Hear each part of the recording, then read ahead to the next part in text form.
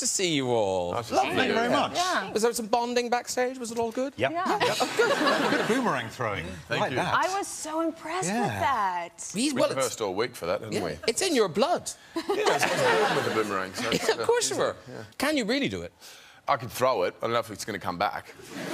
So essentially, in your hands, it's a stick. It's a stick. I hit you in the head like a...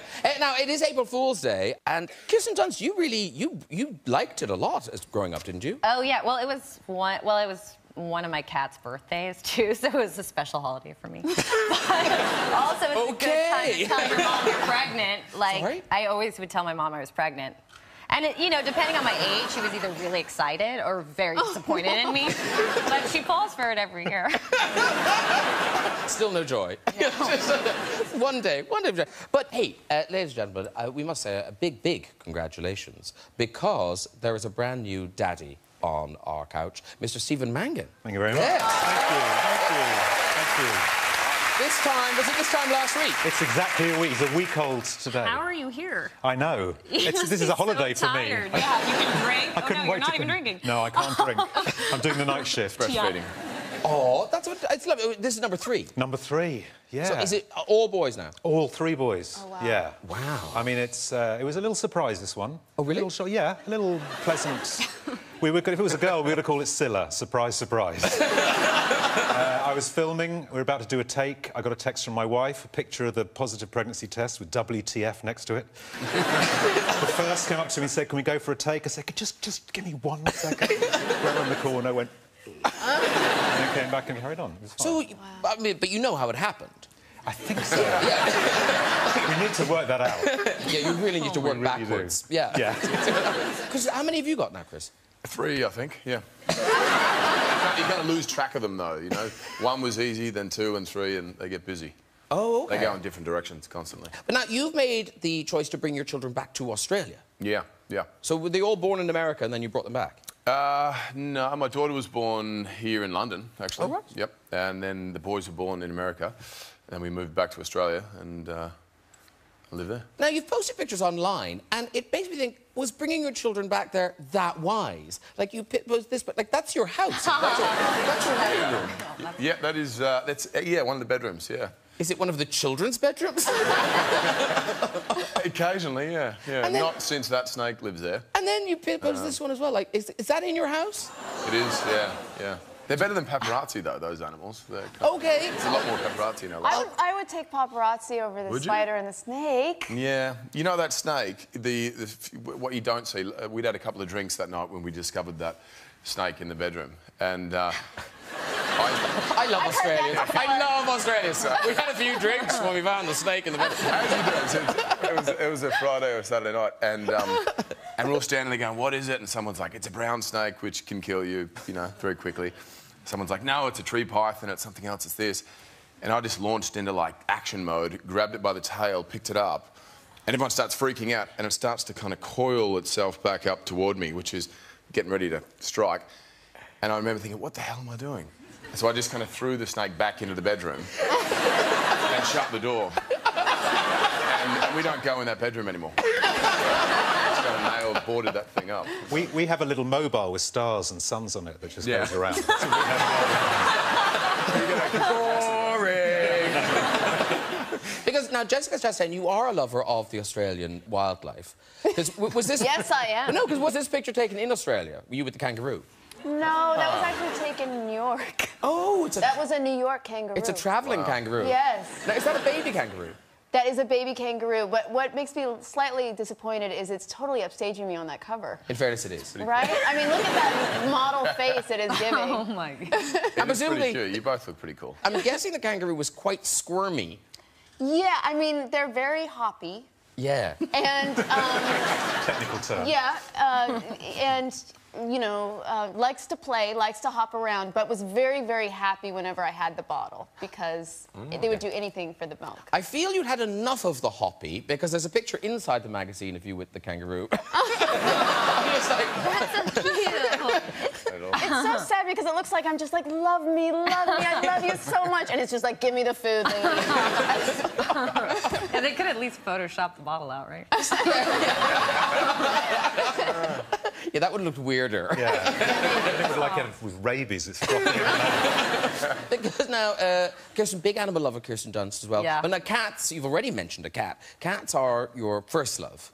Well, I do like cats. I don't know about my first love, but yes, I'm a cat person. OK, and you just got a new cat. Well, that cat adopted me. Oh, I see. So you to you.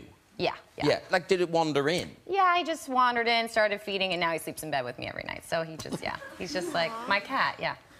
It is weird. You would never do that with a person. Like, it's so specific to animals. Yeah. And what's the name of the cat? Tito. I thought it was a boy for the longest time.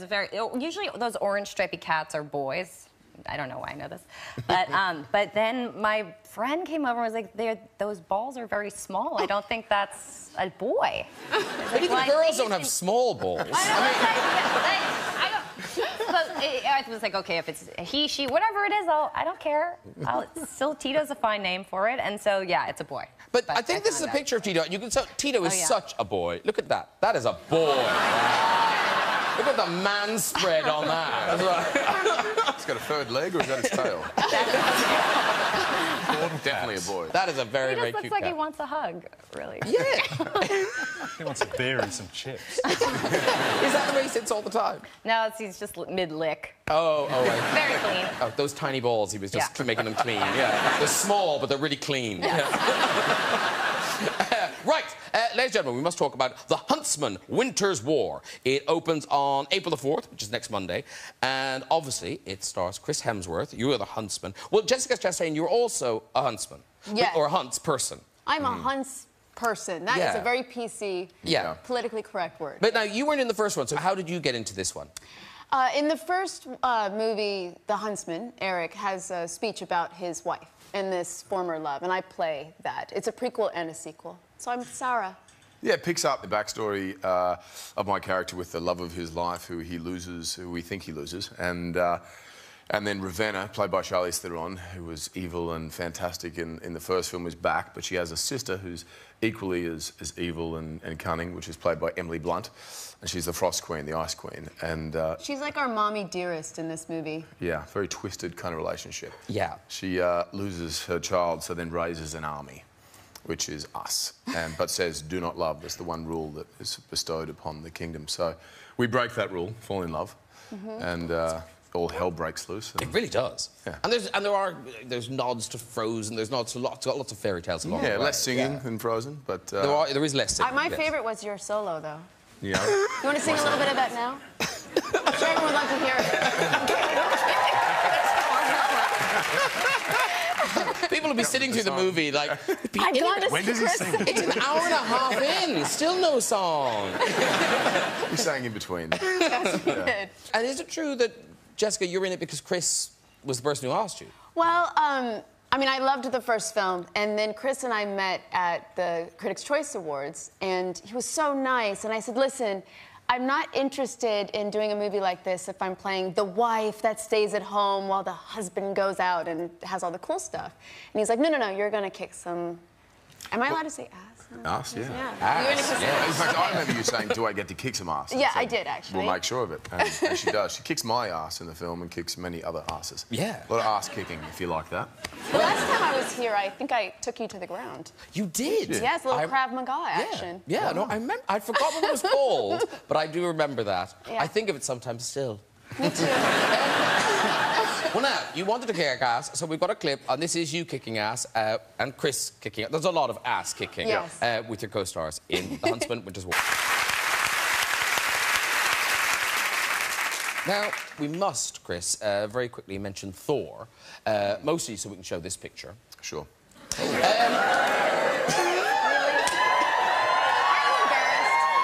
Why would you be embarrassed? Look, God. It just looks like a lot of dieting and exercise to me. I'm like, oh, thanks, no. But also, now, apparently, is this true that people... This is odd. So people come up to you and they want you to tell a specific joke. Oh, they just come and tell me Thor jokes. Oh, I so see. They yell Thor lines and stuff. Okay. Like, So, yeah, go. you know, the joke about the Thor spends a night with this woman and the next morning he says, I have to tell you who I am. You know, I'm Thor. She says, you're Thor, I can hardly walk. It's a good joke. It's a good joke. look, ladies and gentlemen. It's good the first time, the next 27 times. You know? Now, here's the thing. Stephen Mangan, I would have thought your look is quite unique. You would think that, wouldn't you? You would. I get told I look like everyone's mate. Anyone with curly hair and teeth. Put a horse in a wig and it's me. I get told I look like Elliot Gould, Jerry Seinfeld, Ruud van Nistelrooy, Mika. Oh, my God. The donkey from Shrek. You know, I have to say, though, we have a picture of the donkey of Shrek, and you do look remarkably like it is.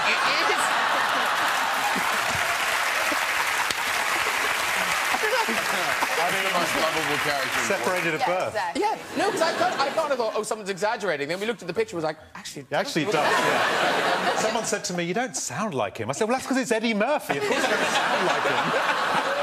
Oh, dear. Now, Kirsten Dunst, your new movie is a midnight special. It opens next Friday. You know this. I'm just really telling the people. Yeah, like, you're in a movie. Yes, you're right. You'll be interested to find out. You're in a movie called Midnight Special. It opens next Friday. Now, it's part science fiction thriller, part sort of dark family drama. So we'll talk about it in a minute, but to give us a taste, here's some of the trailer. Okay. Yeah. It's like, I really enjoy this because I had no idea what to expect. And it's one of those rare things. It's a properly sort of original movie. Like, you have not seen this movie before. Yeah, I mean, it harkens back to, like, Spielberg and Close Encounters and E.T. and that kind of thing. But Jeff Nichols, who also Jessica worked with on Take Shelter, which I love that film, if anyone hasn't seen that as well, and Mud as well. He's just, I think, one of the great auteurs of our time. And whatever, you know, anxiety or his personal... you know, struggles with having a son and everything that comes with being a parent, he just purely puts it into his work. And at the centre of this film is this extraordinary little boy. And playing his mom, do you sort of feel responsible for him? Well, I mean, yeah, of course, it's my child in the film. Of course I feel responsible. It's the whole point of the movie. Oh, that? But you meet my character, Sarah, which, did you say your character's name was Sarah, too? Yeah. Okay, so my character, the other Sarah. Wow, that's some lazy writing. Yeah, that's right. Well, you meet my character, she hasn't seen her son in 2 years. And she's been excommunicated from this religious ranch. So the rest of the film is kind of a crusade to get him where he needs to be, these coordinates, let's say. I don't want to give away too much, but it's basically that kind of vibe. Yeah. And he's amazing, that boy. Yeah, he's a wise, little gifted young actor, yeah. Yeah, and I guess, weirdly, you are in a unique position to know what he's experiencing. Yeah, no, of course. I mean, you know, the only thing I did say to Jaden was, like, go to normal schools if you can. Like, he's homeschooled, and I always went to, you know, I had prom, I went to the football game, I did everything. So, to me, it's a good balance to be able to go back to school and have your friends always. Yeah, because that time when everyone kind of discovered you in Interview with a Vampire, I mean, how old were you then? I was 10. Wow. And for you to be thrown... I mean, did you know who the rest of the cast were? Yeah, of course. Yeah. I watched A River Runs Through It. No, it's a lot of famous people to be in a movie. These are so funny. These, oh no, it's okay. Good old 90s crimping right there. And like long hair on the dudes, yes. And now this is lovely. So has Tom Cruise kept in touch since then? Yeah, yeah. He gives me a cake every Christmas. It's this, we call it the Cruise cake at my house. It's just this coconut cake. It's the best coconut cake I've ever had in my life. It's from Doan's Bakery in the Valley, so sorry, everybody. In England, you can't have it unless you go to California. But it's really good. And yeah, we get it every Christmas. Yeah. How fantastic. We're like, all our family's like, Cruise cake's here. It's like a major thing. We all devour it that night. We're like, oh, thank you, Tom. You love it. That's a lovely thing. And I guess that's a kind of tradition that actors give each other gifts. So, Chris, what did you get Jessica at the end of The Huntsman? Yeah, what did you get me, Chris? Well, how about what did you give me at the start of The Huntsman? I gave Chris a candle from Lilla Bowood in which you can actually have the person's name on the label. Oh. Which I didn't realise, so I gave it back. Yeah. Regan? Awkward, wasn't it? Yeah, super awkward. It smelled funny. You're never getting them for free now. No. I thought her trailer started to smell funny, so I lent her the candle. Oh, you... No. I never got it back. No? No, and then I had to tell you, I was like, no, Chris, you can't give me the gift I gave you. I think you still owe me a gift. Candle? No, yeah, it was the same one. Anyway. Does Matt LeBlanc buy you really lovely things at the end of episodes? He does not, no. No, he does not. He doesn't buy me anything. Are these... And now he's earning all that Top Gear money. Where's my gift, Matt? So, essentially, Tom Cruise is ruining it for everyone. He needs to cancel that cake. So he not only gives presents on wrap, but continuously for years after? Years after, See, yeah. that's impressive, isn't it? Yeah, it is impressive. Wow, I've impressive. never done that, except for my parents. But they are great. Yeah, they're really good. Now, before the interview with the vampire thing, of course, you did lots of commercials. You would, I mean, you were like the go-to girl for commercials. But you were, though. Oh, yeah, no, I booked the first commercial I ever went out on. It's like, this kid's a star. And you were tiny. You were like 3 or something? I was little, yeah. Like 3 years old, I started doing commercial and modeling and stuff in New York, yeah. But you're going to regular school, so presumably the other kids, did they give you stick for the things you were in? One, because it was a baby doll that it would put yellow, it would have a diaper you could change. It was like either yellow or brown. And there was a great song that went along with it. So on the bus, I got sang that song for a very long time. And that was really great for me. But I was like, I made so much money. I didn't realize at that time. I was just going into the college fund. I was like, wow. I had no idea. So it won't be traumatic if we show that commercial. I don't care. It's fine. I was It's a cute adorable. little girl. I don't care. It's adorable. Where Oh, good. I am now. It's fine. Okay. Yeah, okay. Yeah, it's not a tragedy. Yeah, it's not like you're trapped here. It's like story here right now. It's the only thing people want to talk to me about. We're good. Anyway, so the product is called Baby Uh-Oh. Yes, you're right. That was a great marketing meeting. Uh-oh. Baby Uh-Oh. Very simple, yeah. Yeah, because it's just... It weighs itself. It's soiled itself. Oh. Uh-oh, baby, uh-oh. This is like being at home for you, Stephen. Yeah. It's worse at home, though. It's like actual... It's real. Yeah. This stuff wasn't real, no? It was just colored water. OK, good. So here we are. You're not the main girl. You're the blonde friend. I think you're wearing a pink top. So here's Baby Uh-Oh. I haven't seen that in so long. Right. My mom can be so stoked to see that again. That is a bizarre product, isn't it? Yeah, and it's just training us young. Some good old-fashioned feminism right there. Now, I come to say, Stephen Mangan, though, in this country, for a long time, you were king of the ads. I did loads of them, loads. Because I only wanted to do theatre, and you can't earn a living really doing theatre, so I just spent a lot of time subsidising it with commercials, yeah. But I advertised everything. After 8 minutes, you know, chewing gum, beer, holidays, the donkey from Shrek. But why were you so castable in ads? I think because a lot of those adverts have a very beautiful woman and then a characterful man. So who could sell his enjoyment of the product. So whether it's chewing gum or a cup of coffee, you'd drink it and there'd be a look they seem to like, and it would, you know, get me a lot of work. But ads no more, ladies and gentlemen, because Stephen Mangan's latest show is Houdini and Doyle. Now, Houdini and Doyle, so it's running on Thursday nights on ITV Encore. Yep. It's on Fox in the States in May, I think. So. No, because it's a big new show. I mean, it's by the people who made... Is it House? Yeah, the same team, yeah, who did House.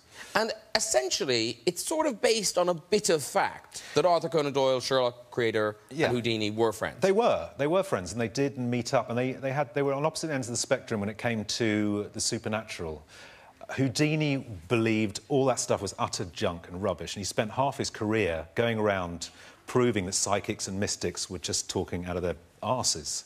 And I only pointed to you guys in arses because of that conversation earlier. Talking out of their arses.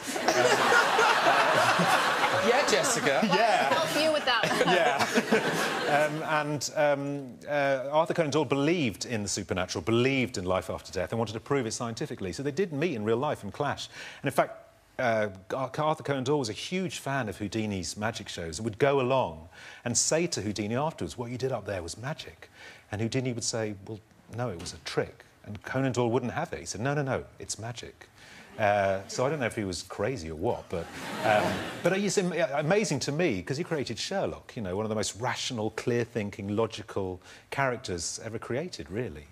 But he also believed that there was something else going on. And this show pits them together and they're kind of solving crimes. Yeah. Right. Now, your wife is in it. Yes. Which is great, new baby, Bills. Yeah. But then weirdly plays your wife. She plays my wife in the show, yeah. It's really bizarre working with your actual wife. And she's in a coma to begin with, so she's lying in bed in a coma. And I'm standing at the end of it. Very good. So funny. She's excellent. She's very still. And I'm standing at the end crying. And it's just peculiar. And also kissing and all that stuff is, you know, it's great. But it's good to see her. Because we filmed it up in Manchester and Liverpool for months on end. Yeah. So it was nice to catch up between comas on the family. But also then, presumably when you're making out, people are just going, oh, there's Stephen and his wife. I know. Lots of hairy men standing around watching you. I imagine what dogging feels like.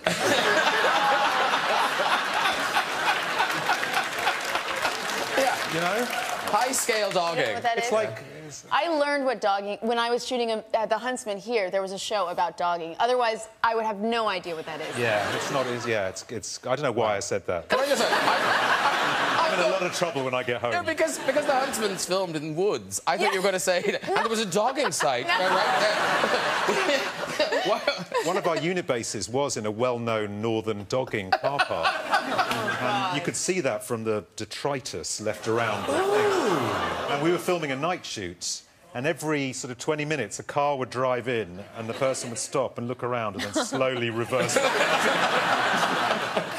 It's very hard to explain. Yeah. I won't even try. Well, I'm going to YouTube it later. Yeah.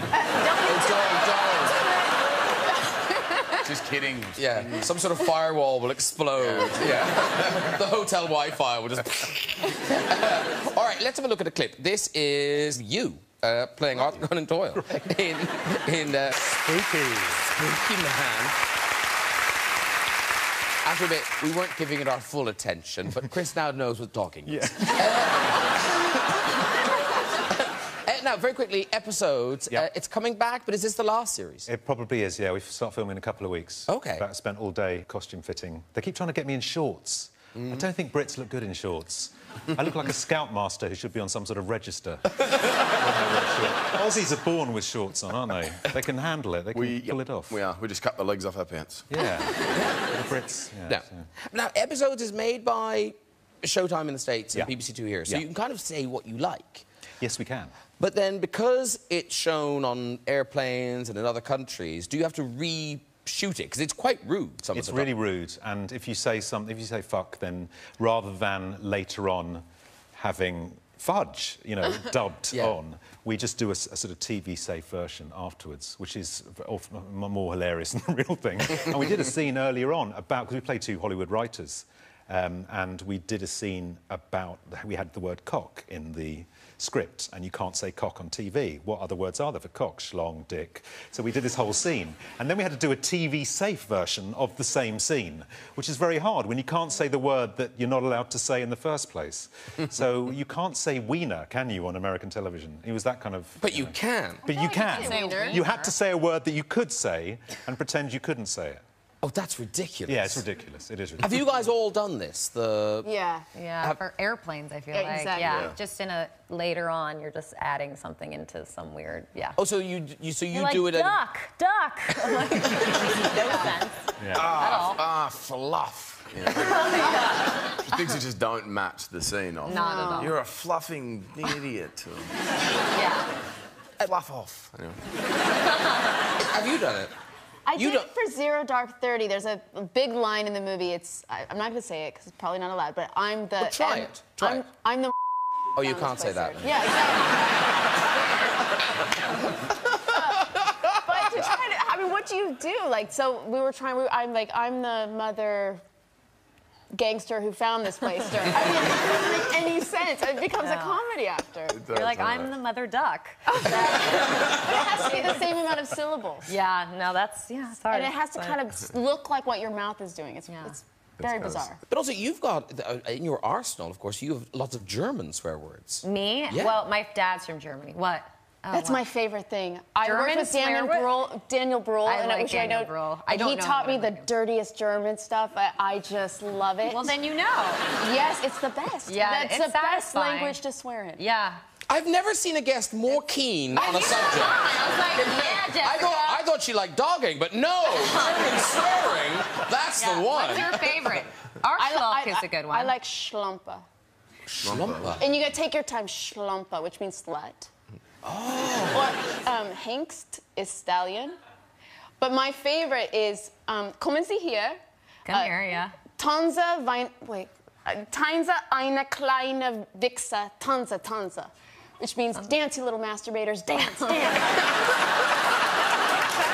cursing that I am. That's amazing. Really? Yeah. Listen, it is music time. Now, you're in for a treat. This man is a homegrown talent whose star is definitely on the rise. Here performing Stronger Than Ever from his hot debut album. Please welcome Raleigh Ritchie. That is on your new album, You're a Man Now, Boy. Boy. And the album's great. You must be so proud of this. I'm very proud of it, yeah. It's been a long time in the making. It's excellent. It's excellent. Thank and you. if it doesn't depress you, I mean, I'm the wrong person to praise this album, but it's really good. Why? Well, you don't want 53-year-old people liking your music. Yes, I That's career suicide. Your label are going contract, tear it up. Wrong demographic. This is all going horribly wrong. By the way, if people are, because people at home might be, I hate to do this, people might be looking at you thinking, I know that guy. You don't live near him. Well, maybe you do. Yeah. But no, you've been in lots of things. You're an actor as well as a musician. I've worked with Stephen on episodes. Yeah, you were Kevin, weren't you? You remember the name? Yeah. I didn't even remember the name. Sorry. It's all that music. I like your music too. Thank you very much. I'm old as well, so... You're this is Manilow called, he loves it. That's good. Right. Also, I should say, the big thing is Game of Thrones. Yes. Yes. So who do you play? Oh, no, you know, yes. Jessica loves. I'm obsessed. Yeah. Really? Game of Thrones, dogging, and German cursing. Those are our three. You know her. You play? Is it Grey Worm you play? Yeah, this season, though, they're changing his name to Sarah. Good. Yeah. But in the show, you don't have a Grey Worm. No, do you know what? I think the worm is there, but the worm's feet are there. The back wheels are gone. What would you But say? does the worm, does the worm gone. work without the wheels? I don't know. What is going on? I think it's all dick euphemism. Yeah. Right? Remember what we were talking about? Oh, yeah, It's a Grey Worm. Yeah. But no, you play a eunuch. I do, yeah. Yes. You'd And be then- so surprised how many conversations I have with people that end up becoming all about penis-related things. That's my life. Yeah. Where's your beer? Yeah. Get that down. Okay, Raleigh Ritchie, everybody. Okay.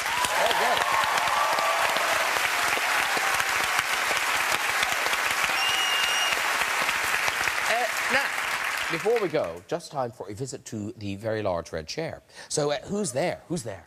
Hi. Hello, who are you? I'm Mia. Mia, lovely. And where are you from, Mia? I'm from Leicester. Leicester. Top of the league. Never has a town got less. Are you at the show by yourself? No, I'm with some friends who are from London. Oh, so they couldn't even be bothered to cheer. Your poor friend is in the chair going, know the Leicester, and you just go, story. sit in your hands. She wanted to do it. Yeah, I'm not cheering. Are you cheering? I'm not cheering.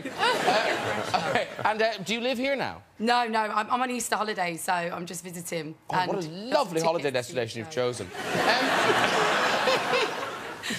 She's all for the Brexit. OK, so off you go with your story, Mia. So I was at a university reunion in Baslow, which is up north, somewhere in a big country house. We've not seen each other in a while. Sorry. They were just having drinks, went to the pub, got a bit leery at the pub, no pants dance, teddy bear rolls, just standard on a night out. We go back, have some more drinks. And then me and my friend go to get some drinks in the utility room, and it's winter, it's just the winter just gone, so it's really cold. And the door shuts, and there's no handle on the other side of the door, so we're like, oh, this is the utility room, no drinks in here anyway. Banging on the door, half an hour, an hour and a half. They've all gone to bed. As soon as we get to bed, we realise that we're stuck in this utility room. It's about -3 degrees, and there's a dog basket and some coats, and we've watched a bit of Bear Grylls, so I think we're just going to maybe have to get in the dog basket with my friend's parents' coats all around us, try to make some bed, and realised that you have to sort of take your clothes off to stay really warm, because it was really, really cold, Graham, it really was. And then no one's coming, we're banging on the door, we've got no phones, there's no toilet. I really, really need a wee at this point. There's just a bowl. So with the dog basket, you know, that happens. Then one thing leads to another in the dog basket, and he gets injured anyway. Okay, there are so many bits of this story missing. So you're having sex in a dog basket? I'm not. I'm absolutely not. One thing led to another. What else does that mean? I just knew you'd make that in your head. And he gets injured. There's a lot of blood everywhere going on. Like the dog? There's no dog. Pull the lever, Graham. I'm going to pull the lever. Those friends. Pull the lever, I like that. Those people over there, you are not her friends. Yeah, no, tell that story. Tell it. It'll be good. The one where a guy bleeds in a dog basket while you're having sex with him. Is that the first time someone's pulled the lever on I think it's the first time we've had Harry Carey on in the red chair. Just like, too much, I can't. I don't know where this story's going. Should we try another one? Try another. Okay, here we go. This is want to hear the ending. Hello, sir. Hi. Now, see, now, they love you. They love you. Where are you from? I'm from Stanford in the Vale, near Oxford. Lovely. And what do you do, sir? I'm now retired. From? From IT. Oh. IT.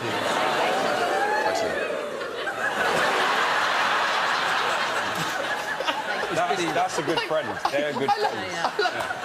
IT.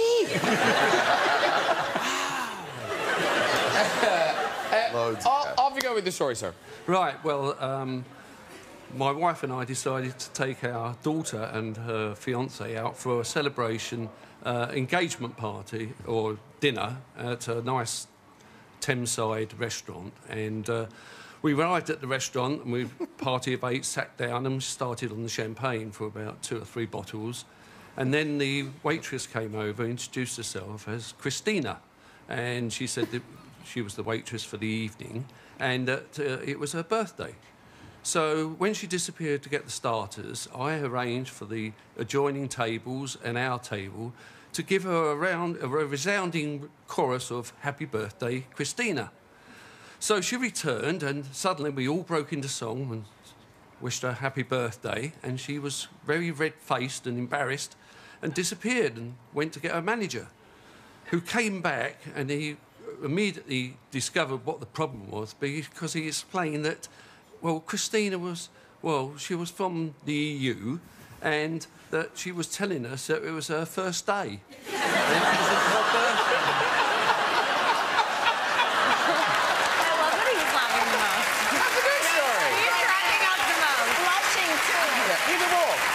Good story. Good story. Well done, everyone. And if you'd like to join us on the show and have a go on the red chair, you can contact us via our website at this very address.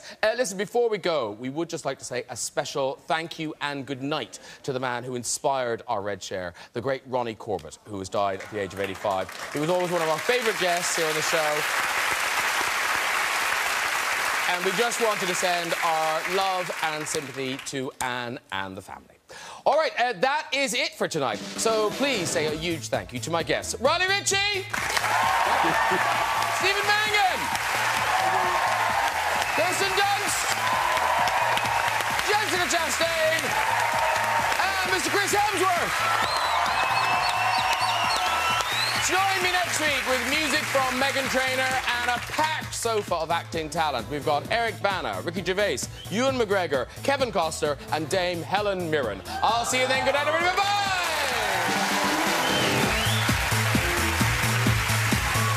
Kirsten Dunst